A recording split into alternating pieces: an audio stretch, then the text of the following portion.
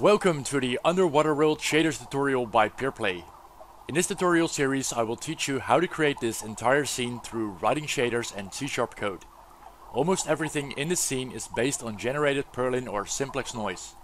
You will learn to apply noise in 3 different ways. First of all, we will create a ground based on a surface tessellation shader with noise applied to the vertex offsets. The second shader will be a post-processing image effect applied to the camera, offsetting the pixels with directional noise, taking the camera depth buffer into account. And finally we will create a 3-dimensional noise flow field in which we'll spawn fishes that have another little shader applied that we will create. In this introduction I will show you some of the possibilities and powers of these shaders and systems. Let's start by having a look at just the ground.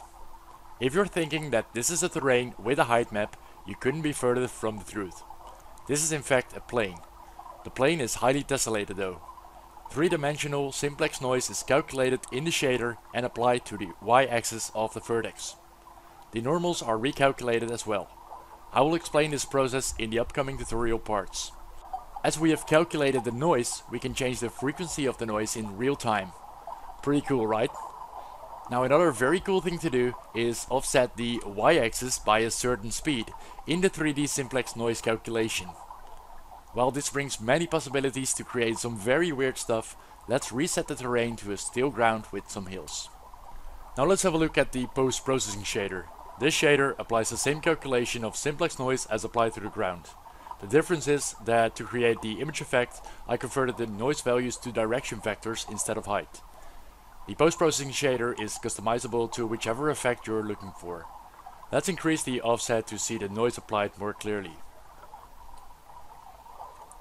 Here you can see a few effects with different settings applied.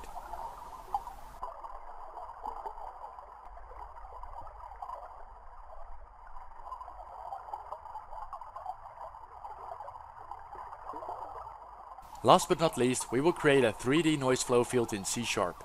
This will be a 3D box in which we will spawn little fishies, for which we'll make a little shader offsetting the fish vertices by a sinus wave.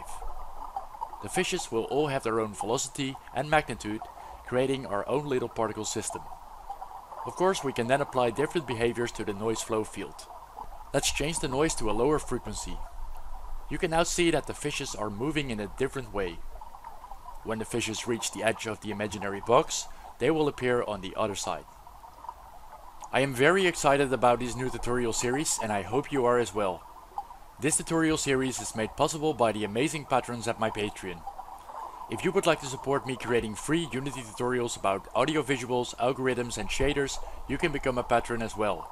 You will then get access to all exclusive source file content of the tutorials. Go to patreon.com/peerplay for more information. Special thanks to Devin the Dude and Fegter. If you like this tutorial, don't forget to hit the thumbs up. If you would like to stay updated to new release tutorials, subscribe to the channel and turn the notifications on. Hope to see you again in the next part. Happy coding!